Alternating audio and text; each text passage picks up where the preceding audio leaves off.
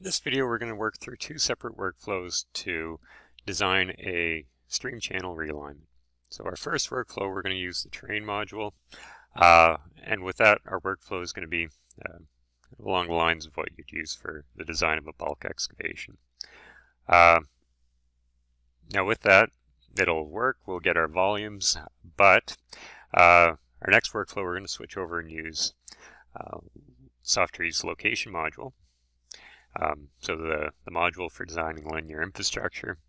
We won't go into a ton of detail with that, but the main takeaway is just how much more interactive it is and dynamic when designing those linear infrastructures and producing your associated design package. So with that, we'll jump into our example. So this example, it's a fictional example. We've got some mining in this area, and our fictional example is that we want to realign the stream down here to make room for more mining operations. And with that, we're just going to push the stream channel against this far bank. So to do this, we've already got our terrain file built. We've got the terrain file as a topo saved, and we have an ortho image in the background to add context for what we're dealing with. So that first workflow of doing the design and terrain, we're going to jump out of that. We're going to open a new instance of terrain. I'm going to right click, plan options. I'm going to add that in as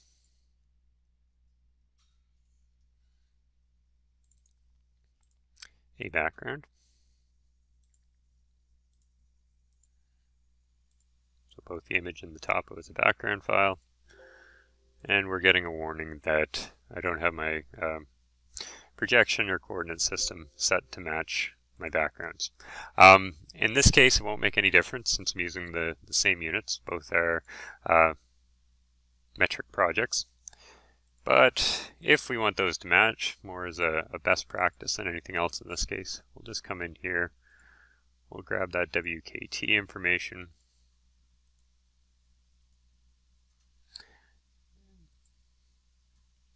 and let's assign that back into this file.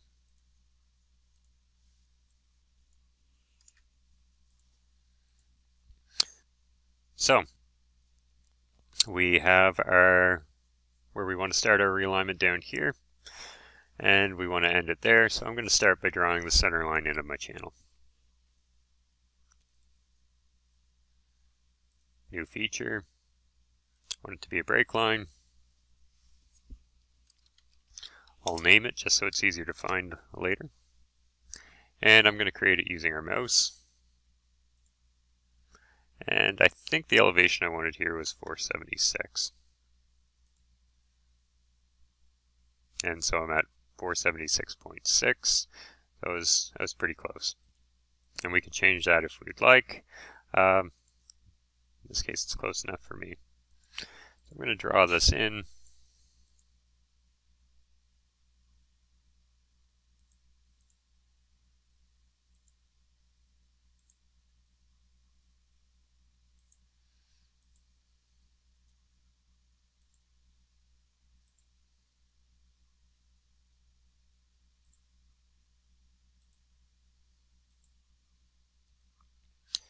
If we'd like, we can make that line a little heavier and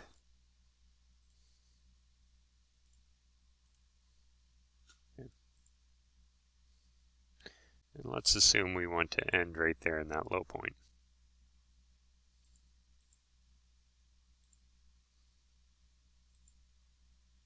And I'll make a few edits here just to hug that wall.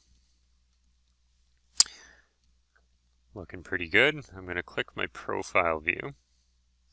So right now, my elevation is flat. I wasn't snapping to anything underneath, and it's not a draped feature.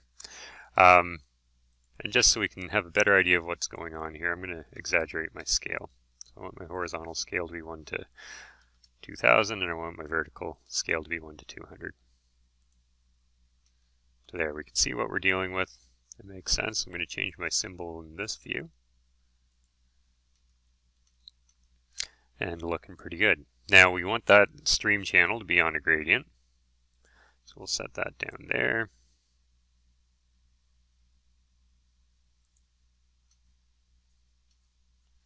And we'll go through, and whatever we'd like for a gradient we'll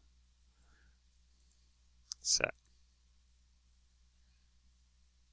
And there may be other parameters that you want to account for.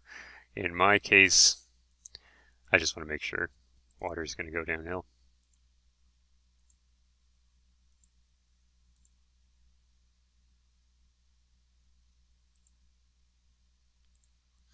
And maybe we add in a pool here.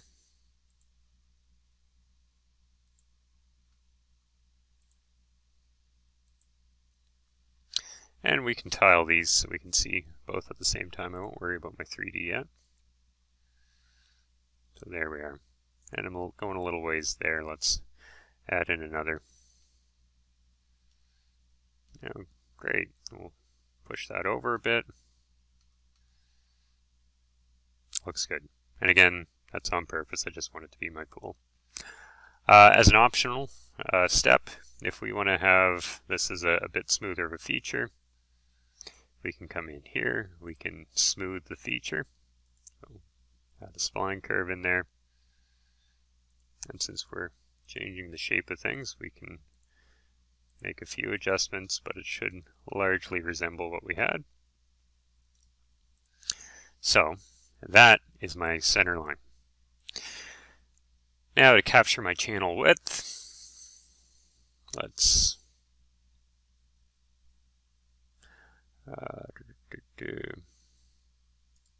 buffer the feature, modify buffer, and let's offset both sides, do a linear offset, and I want this is about 20 meters across, so I want this to match.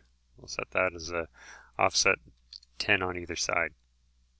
And slope, we could add a slope here if we'd like. I want it to just be 0.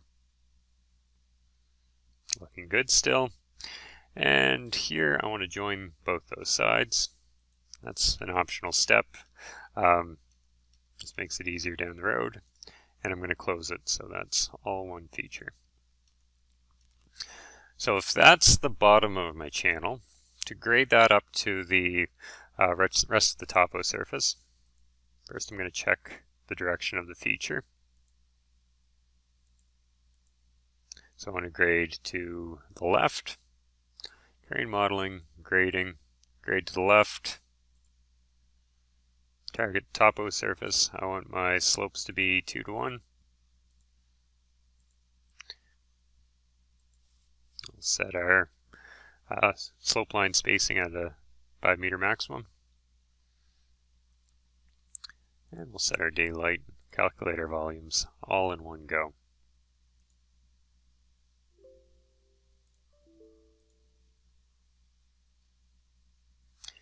And we'll switch what's considered the original ground.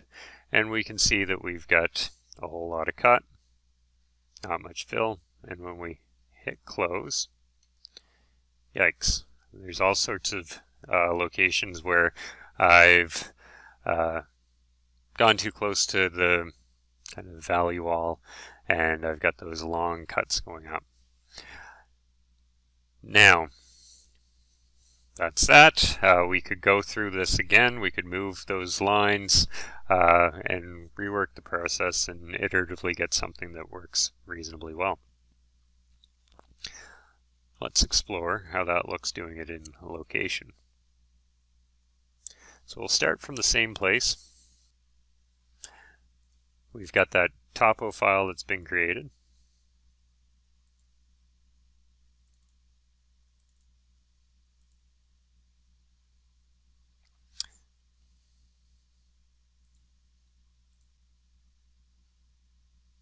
I'm going to add in my background.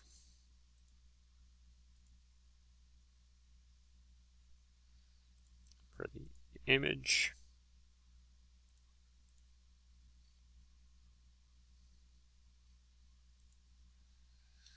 And I'm going to change my cross-section geometry to suit what I have here. So rather than being a road, I want it to represent my channel. And for this, I'll just use the same template. I don't need the ditch components. I don't need any surfacing material. Actually, and I want it to be a 20 meter width, so we'll go 10 either side. We'll remove that. We'll make the right side the same. And I don't want to have super elevation or crown. So I've set my cross-section template up. We're going to take this, we're going to go over here, and you can see as we click, that's going to update in real time in our 3D here. But as we do this,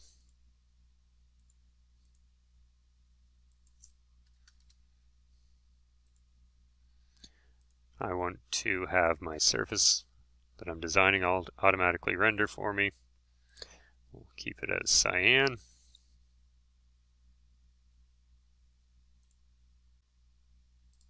Actually,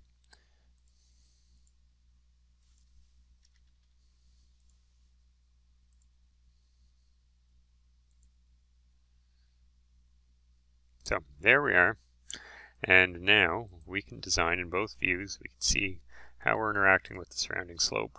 Oh, and here my cut slope's too steep. Let's just assign that here.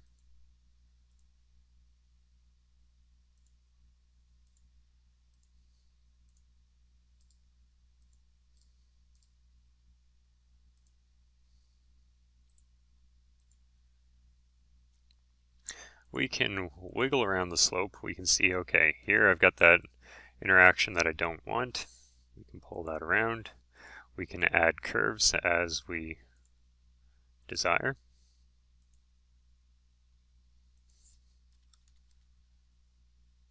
And there's no need to rework anything because we're making the decisions we want to make as we design here in real time. So we'll follow along.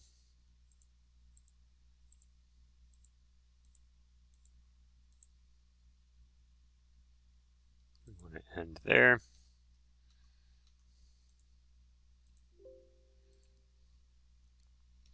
I can see I've got a couple bad spots. So here I've got an interaction I don't want to have. We'll pull it out. There, we'll pull it out.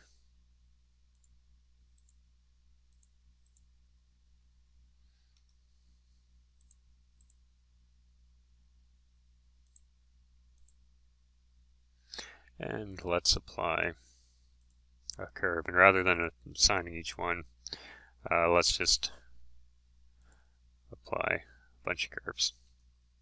So there we are. We've got our design done. We're actually figuring out the location. Maybe I'll decide I want to tweak something like that. Maybe instead of adjusting it in that plane, we change our grade. And I'll decide to put my channel down here. So pretty slick, pretty easy to work with, and pretty easy to get good results. So that's the actual figuring out the problem. Both cases, if we want to work with this in GPS machine controls, we can export, or conventional survey equipment, we can export that as a CSV, ASCII file, a bunch of different formats, so DWG, DGN, land XML, etc. If we want to produce a paper design or a conventional design package, we can. Go back into train. If we want to do that here, no problem. We can do that. So I've got my profile, I've got my plan. If I want cross sections, I'll have to manually add those in. So here we'll go new feature. In this case, I want it to be draped. And we can cut those sections, but we have to manually tell the computer where we do that. And we can see that new section by clicking New, Window, Profile. Oh. And there's that section that we've just got. And keep in mind, I still have that with an exaggerated scale. So we can get our information out of the model, and then we can come over to our multiplot editor, and we can add in those individual subviews. And we can, whoops, multiplot. I'm going to just turn that on. And I can add those individual subviews. So we'll go Plan, and then we can add in Profile, etc., move things around as we wish. Now with this, it's set up to do design bulk earthworks. So typically you'll want to fit that all on one page. Now with these linear infrastructure projects, the multiplot functionality in location is going to be more user-friendly. And with that, we'll typically want our profile, plan, and we'll want cross sections and set intervals. So we can come over to this, multiplot. Once again, we can build our document from scratch with our plan, profile, etc. But the document is organized by chapters, or pages inside chapters inside a workbook. So rather than starting from scratch, we can just go on to the Access Web Library, bring in a size B sheet, or size B chapter, and there's my chapter. And I can make edits to whatever I'd like. So here, if I want different scale, we can. Here, I can control what's being shown here. Can move project names, project details around, and once I have that set up, I can save that as a template to use in future projects. And with this, it's going to automatically scroll to fit the project on a sheet. And here, where that's not landing all on the sheet, we can manually adjust it. So I'm just using the keyboard on my mouse, or sorry, keyboard buttons, using the arrow keys and control to rotate.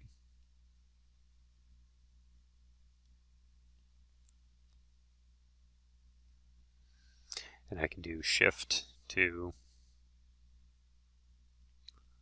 shift. And there we are. Perfect. So I've got what I'd like.